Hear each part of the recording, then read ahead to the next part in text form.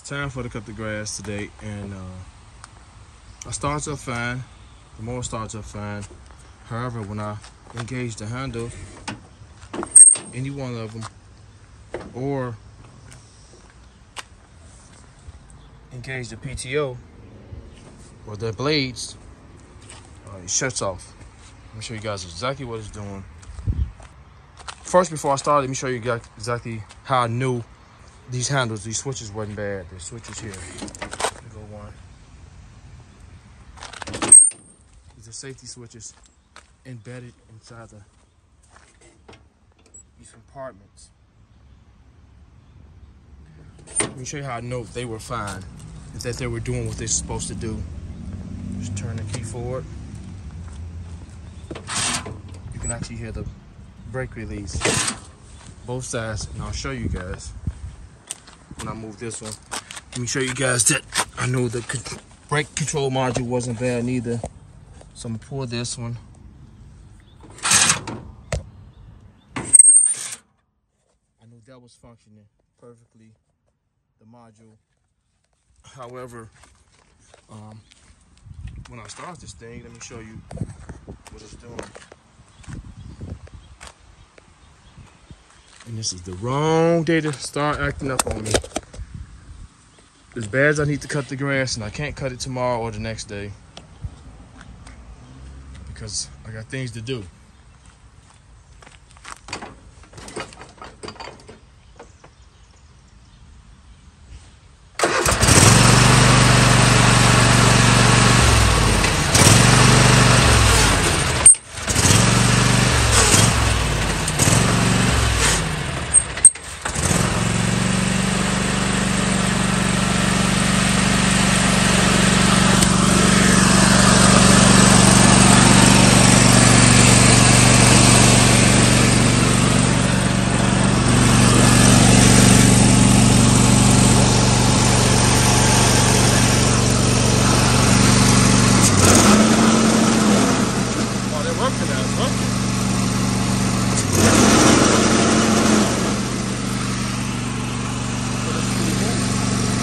It wasn't working before.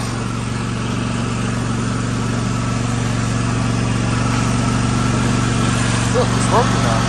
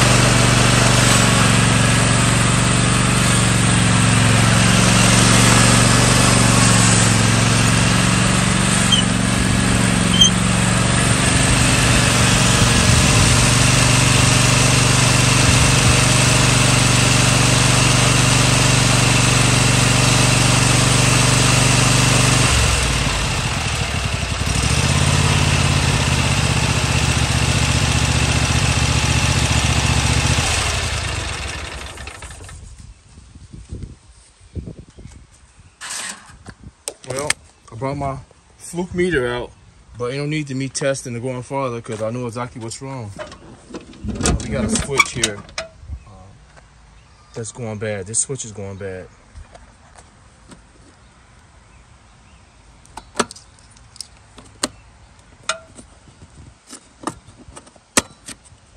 This switch is going bad. Maybe I can clean it because I do see some rust down in there between the spring. Let's clean this real quick. Maybe that'll help. I don't know if you guys can see it, but there's some rust.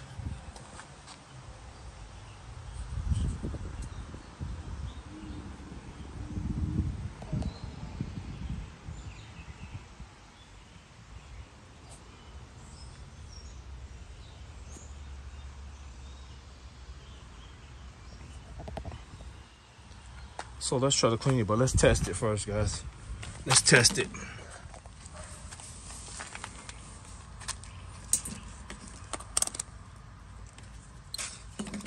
So this is a continuity test. You hear the beep. When the circuit is complete,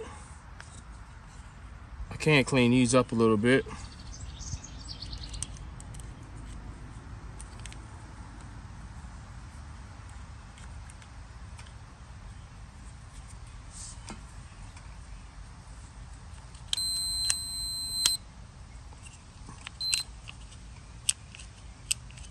It's not working. It's working sometimes.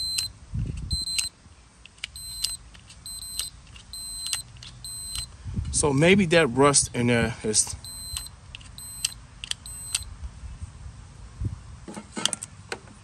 So we're gonna spray down there just some parts cleaner. You can get some electrical cleaner, but it doesn't matter. So we're gonna spray down in here. Let's get over here.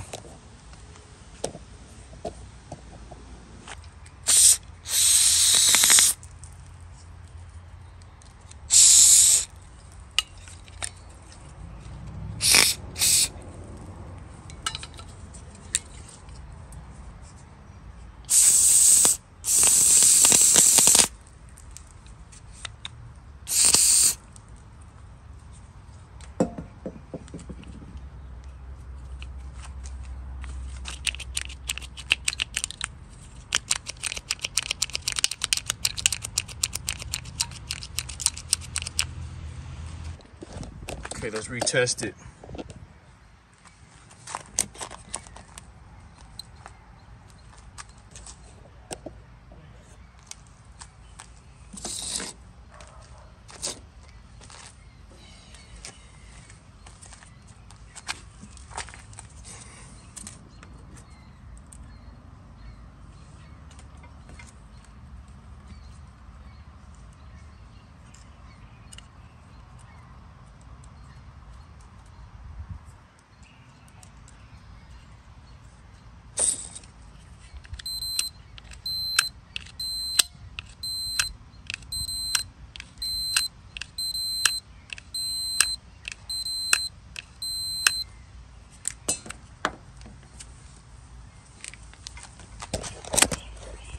I don't see that rust anymore. Now I just see the spring. I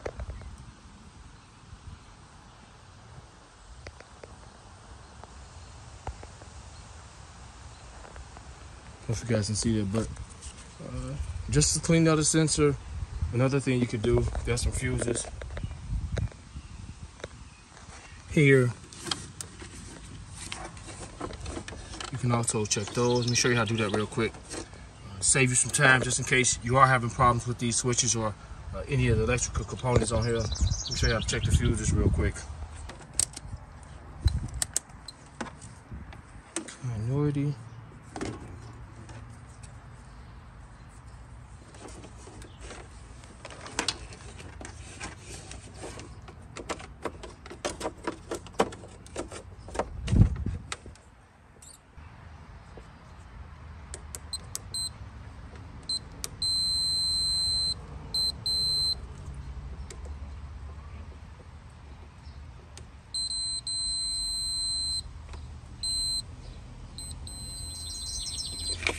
You know, both of those fuses are good. So let's reinstall this switch and we should be good to go. Almost panicked.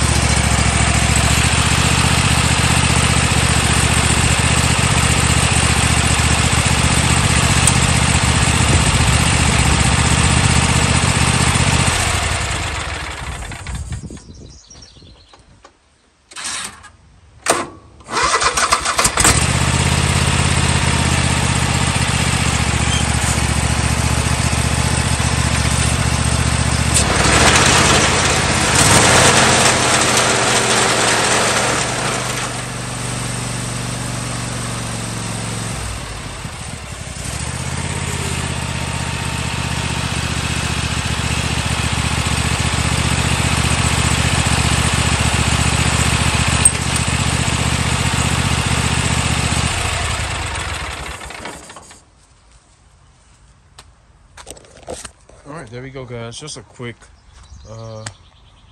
video in case you run into that problem. Fortunately for me, it was a simple fix, simple issue. Even if this happens with these safety switches, you can remove them fairly easy. Flathead screwdriver, pop them out, push them down. Trying to get a better view here. And just clean them. Clean them. Pop them out with a flathead screwdriver and clean them out. Clean them. You'll be surprised what a good cleaning will do. And I've left this machine out for the last week or so, and it's been raining like crazy. So, and I did have the seat up. I have the seat in this position, so I can imagine we got some corrosion here and inside the sensor. So I left it like this when it rained a couple days, and yeah, it probably attributed to my problem. So simple fix. Got to mold. The next video for this, I'll put it on the ramps because I'm going to quickly change these blades. I'm just showing different methods of how to change the blades, different methods of how to raise the mower high enough to swap these blades out really quick. And we're also replacing the deflector. It's on its way. It's in the mail right now. I'll be here today, and I'll be changing that as well. So that's the next video for this. And once again, I hope you found this video helpful. Thanks for watching. Terrence, and I'm out.